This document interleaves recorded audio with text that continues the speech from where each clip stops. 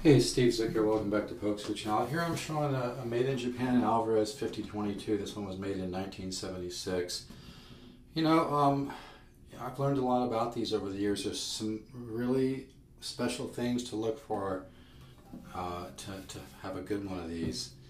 And I've got so much time invested in this that I don't want to go through all of that right now. But I'm very picky about the ones that I get. This is really a good one. I just spent money to get some really good strings on it, and it really has a sound, and it will sound even better once I open it up. So it's probably going to go out of tune as I do this simple demo. I've got it in Dadgad.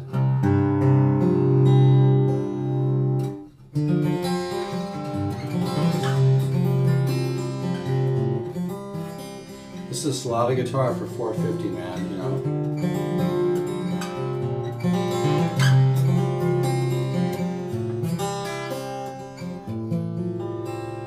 By the way, I wouldn't suggest you just, some people call me up and they seem like they're so focused on just shopping lowest price. I mean, if somebody's selling something for the lowest price, there's probably a reason. And to get a vintage guitar made in the 70s for $450 made in Japan with a case is a great situation. This is really a nice guitar. This actually came from a trade-in from my studio in Ventura.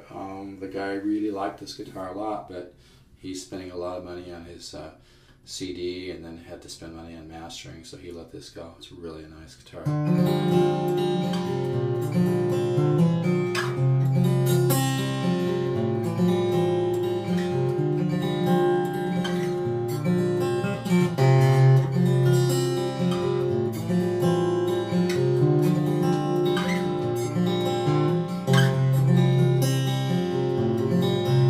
It's got that kind of crystalline quality.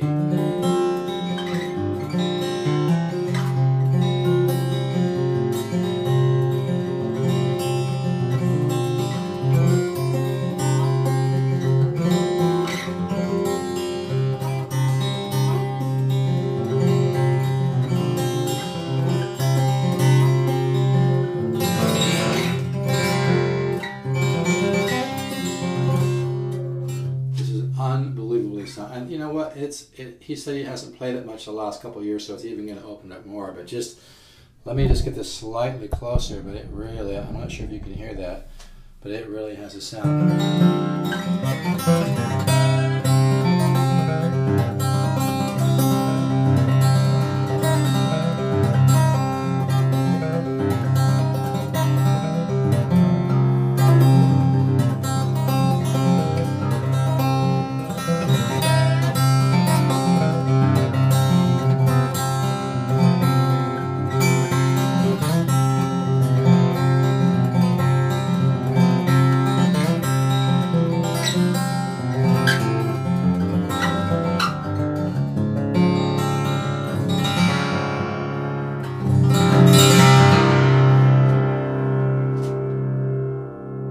This is a lot of guitar for $450. Believe me, I don't BS about this stuff, man. At 60 years old, I've been playing since I was 7.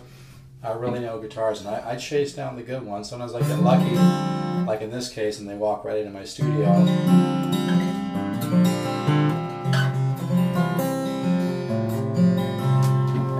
What a beautiful crystalline sound, man.